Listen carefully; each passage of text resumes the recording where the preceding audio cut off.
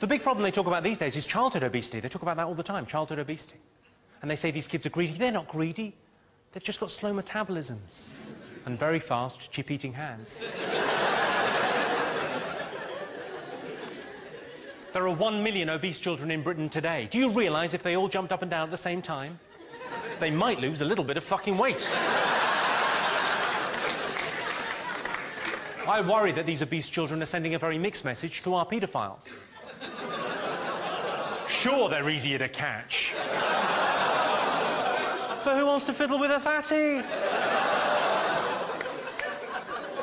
The sex offenders register. I'm not even sure they should be in school.